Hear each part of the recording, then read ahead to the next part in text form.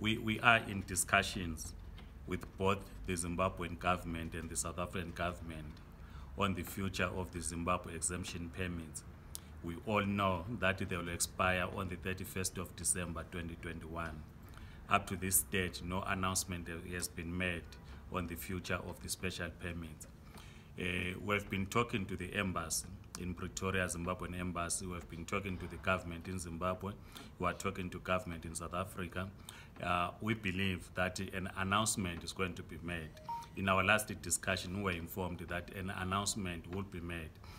But we continue to engage even the African National Congress, because it is the policy, it is the governing party that crafts policies for the government. We also talk to its alliance partners, COSATU and the SACP, on the future of the Zimbabwe Exemption Permits. We understand, though, the challenges that come with the issue of renewing the permits in 2021, given the economic meltdown following COVID-19. But we are hopeful that people will not be sent back to Zimbabwe, because in our view, we do not think that they will go back. But with the other fear that we also have, which we are also engaging the Zimbabwean government, is the issue of passports. Currently, those in South Africa has to pay $318.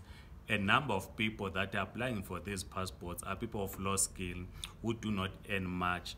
You will find that a family of 4 will be needing these passports. So one will be looking at a 318 by 4. When you convert it in rands, it's about 20,000 rands for a family of 4, which most people do not have. So we're still talking to government of Zimbabwe to ensure that Zimbabweans working in South Africa, many of whom are of low skill, do qualify to apply for a $60 permit. When we spoke to the government in Zimbabwe, we were told that the $60 permit, US dollar permit, is for those that are in Zimbabwe. And again, even if their argument is that even if you were to include Zimbabweans in South Africa, there is a long backlog in terms of dealing with the applications. So these are the discussions which we are also currently having with the Zimbabwean government. The issues are around payments. And then the final issue, in 2017, we had approached the Zimbabwean government asking them to facilitate the coming of the officials from the Registrar General's office to assist to document the Zimbabweans who are in South Africa. In our community work, we have discovered that we have many Zimbabweans that do not have Zimbabwean documents, be it a birth certificate, an ID, or a passport. At that time, in 2017, we were told that the Office of Registrar General was busy with the voter registration, so there was no budget for them to come here. And of course, after that, there was a change of government, which happened in November 2017, and then there were elections.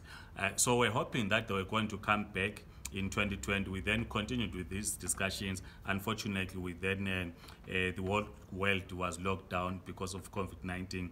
We are hopeful that if all things go according to plan, that before the end of this year, the officials of from the Office of the Registrar General might be coming to South Africa. We do not have dates yet because discussions are ongoing.